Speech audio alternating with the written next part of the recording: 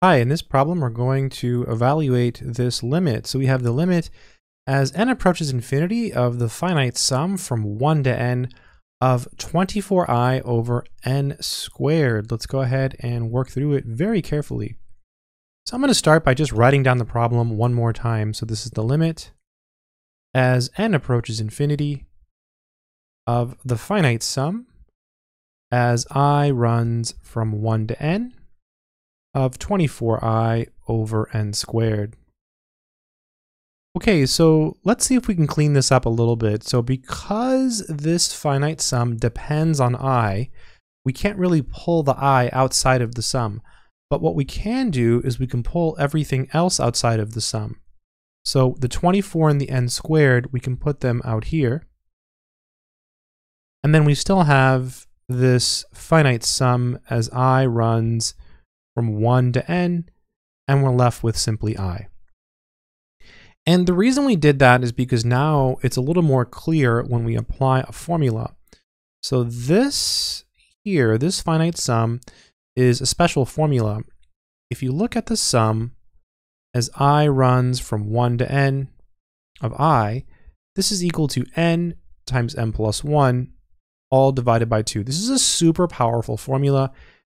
Very, very useful. So this is now going to become limit as n approaches infinity of 24 over n squared times, and now we're going to apply the formula to what you see here in the blue box.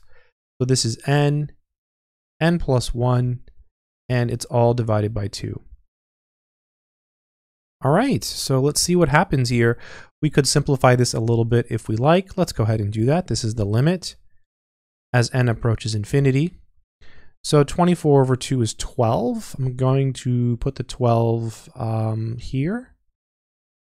And then we're going to lose an n here. So it'll be 12 over n times n plus 1. And it's really over 1, right? Because 2 goes into 2 once. 2 goes into 24 12 times. Everything looks okay. And we can take the limit now. I'm going to go ahead and do another step here just to make it a little more clear. We could have actually taken the limit up here, and I'll show you how in a second. So this would be 12 times n plus 1 over n. And so basically, we have a polynomial in n here divided by a polynomial in n, right? This is n to the first power, and this is n to the first power. So whenever the degrees, right, 1 is the degree, whenever the degrees match, and you're taking a limit as n approaches infinity, the answer is always the ratio of the leading coefficients. So there's a 1 here, so it's just going to be this number over this number. So 12 over 1, which is equal to 12. So normally I would just do it up here. From here you can see it without simplifying it.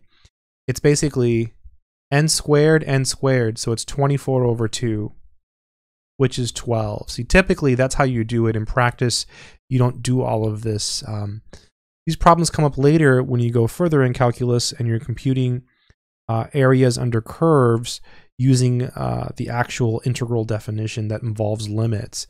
So you get some really big expression, and really simplifying it like this almost makes it harder. So here you do 24, n times n is n squared.